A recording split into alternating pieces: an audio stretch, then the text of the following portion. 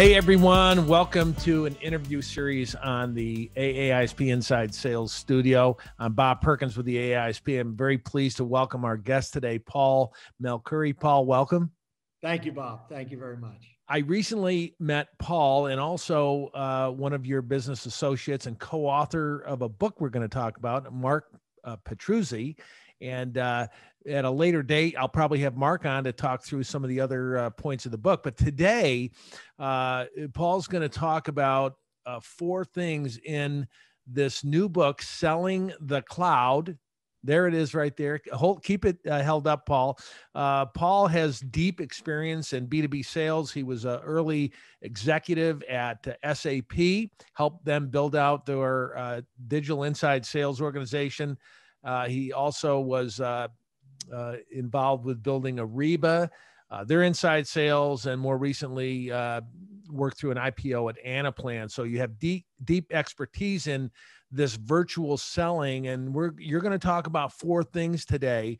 So stay tuned throughout this whole interview here to talk about the importance of velocity and grit, building trust virtually. Well, today, everyone is selling virtually, not just inside sales.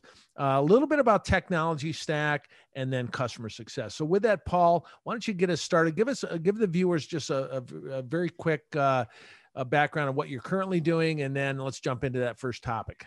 Great. Thank you, Bob. Currently, I've made a switch to the dark side. I'm in private equity now at a company called Stripes in New York and working with a bunch of great portfolio companies and young entrepreneurs. So it's a lot of fun to put that 35 plus years of operating experience and work with a large number of great young companies. So that's keeping me busy. And then of course, got encouraged to write a book during this crazy time. And I think the timing is absolutely perfect. So really excited to share some of those experiences. And a lot of what we'll talk about really is embedded in the book here. So excited to get going. Well, you and I talked before. Talk to the viewers about this velocity and grit as it relates to salespeople.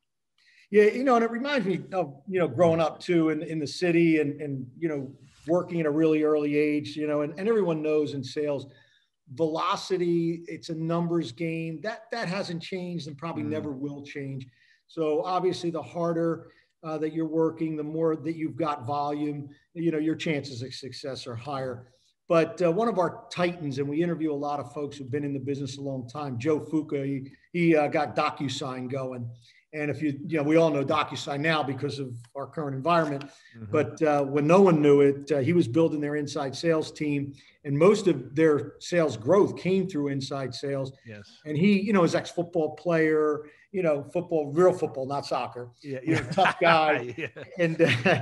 And Joe would always say, look, I would interview people and hire people in sales that reminded me of himself, where they had the grit, the teamwork, the determination, not necessarily the smarts or the EQ, but really that grit. He felt that, if you had velocity and grit, it would outpace, maybe smarts in some circumstances. So I kind of agree. I always had a philosophy, Bob, when I interviewed sales reps, I'd like to take people, I'd hire A students from B schools, right?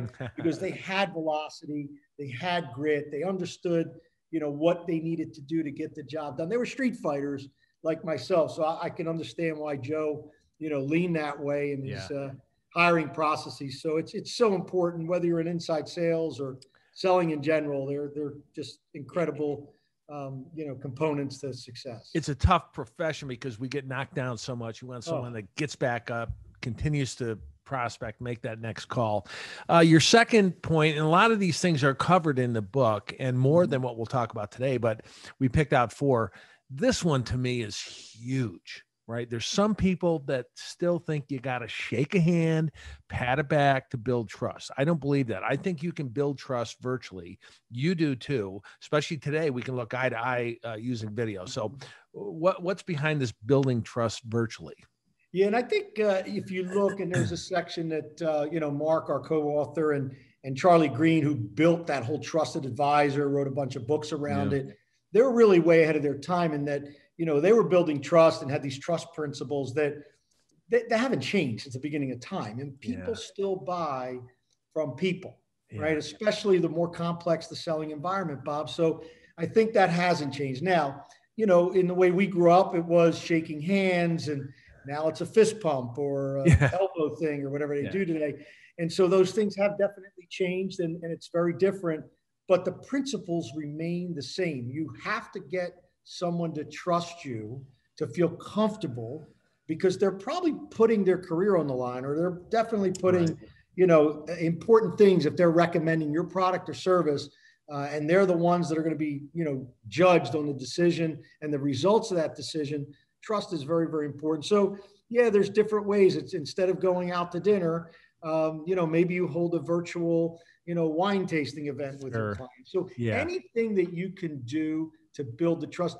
And, I've always said a lot of the generation today, and I have 4 children, so I lived it, with text and Snapchats and whatever, social media. If you ever go onto one of your children's phones, and if you see how much they've actually used the phone for phone calling, it's like 0 minutes. It's like little to none.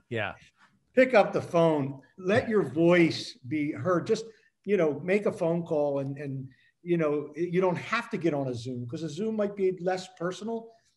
Actual phone conversations, old school, but they go a long way to building that trust. And you mentioned earlier too about be interested in the person. When you show interest, hey, tell me more about your kids.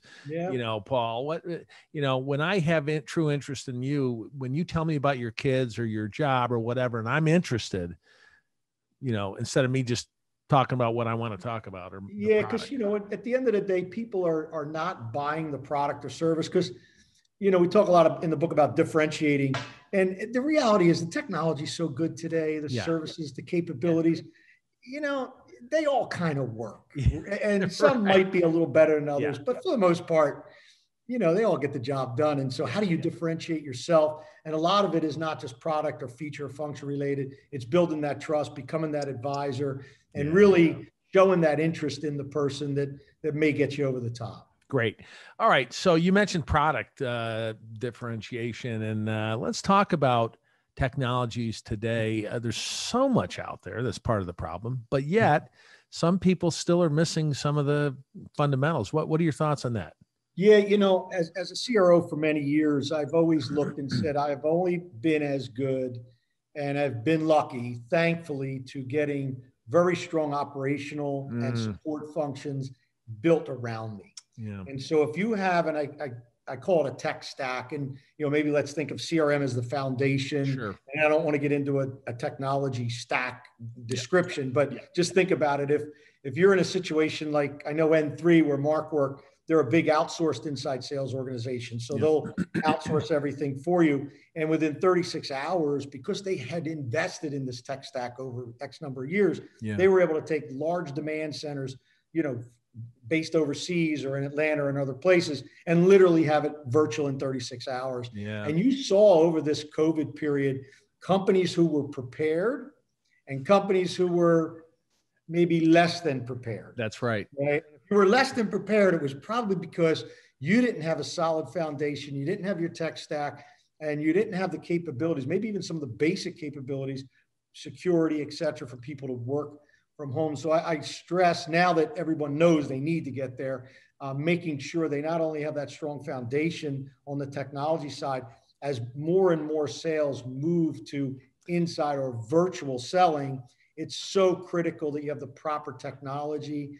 and every little thing is going to matter. The bandwidth and the ability to have a quiet environment to go through that fancy microphone that you have. I'm looking at that. I'm thinking, I need to have one of those, right? Well, you sound pretty good, but I listen. That's just because I'm loud. But speaking of technology, I talked to a firm just 2 days ago that all their inside sales people were, for the past couple of years, were making outbound calls on their cell phone. Well, they got a dialer technology, and now they just click, and it auto dials through their computer, things like that. So let's have a whole session, Bob, on the tech stack, probably 30 minutes if you want to do a drill down. Yeah. And I'd be more than happy to go through all those components. I actually think I did it at one of the PE firms that had invited me into their portfolio companies. It's so critical that you have that foundation in place if you're going to be successful. And they can, viewers here can pick up a copy of your book and learn more about all these.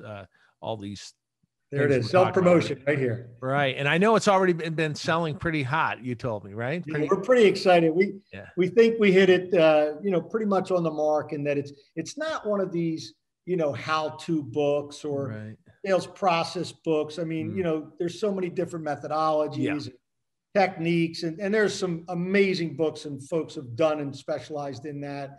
And I've pretty much used every methodology over 30 something years. So I think they're all basically the same. They're just tweaked differently. All right. So we're going to wrap up with the final one. And that has to do with customer success. So important today in our recurring revenue model to make sure that they're successful with whatever you're selling. Talk to us about that.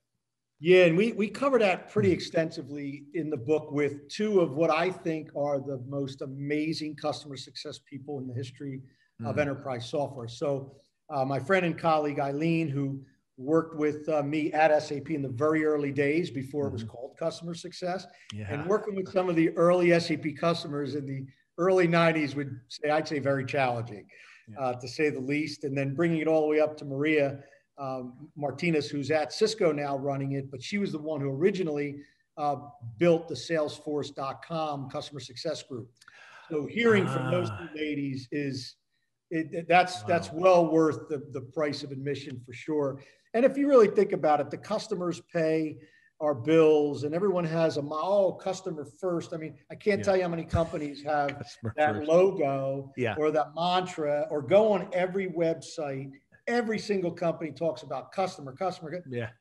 Very few know how to execute and do it properly. And learning from these two ladies is just fantastic. And the ability to decipher between hunting and farming. And, I know a lot of salespeople want that new business. They want to bring the new logo in. But the reality is most companies do more than 50% of their revenue and more than 75% of their profitable revenue expanding that existing customer base. So if you've got a mantra or a vision or a mission statement that includes the customer, make sure you live it. Well, look, again, viewers out there, thanks for sticking through this, and get a copy of the book. Hold the book up one more time. Keep it up there. And get out to Amazon. I'm sure they can purchase it there. And if you really want to get to know any of these points deeper, especially customer success. By the way, Salesforce.com, they were such a pioneer in that new space to make sure people were utilizing their tools so they would get the ongoing renewal. Paul, that's great. Any final closing thoughts?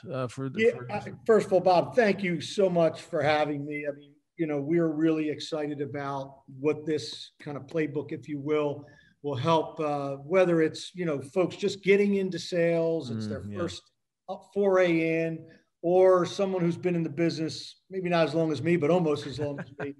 And I think it's something in there for everyone. And we're very open to sharing, the best practices, what we've learned over the years, and it's our way of giving back. So we're really excited about it, and hope your audience enjoys it as well. Well, that's great. Your co-author, Mark, we're going to have on in a future video, so we'll look forward to that. And what's the best way to someone to contact you if they want to, just talk to you?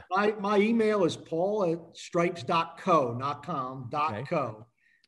So it should be pretty easy, and be more than happy to respond and assist any of them in any way I can. We'll put that up so the viewers can see it here on the screen. And thanks so much. Good luck with the continued success of selling the cloud. I can't wait to get my copy and dig into it. So everyone, thanks for watching this.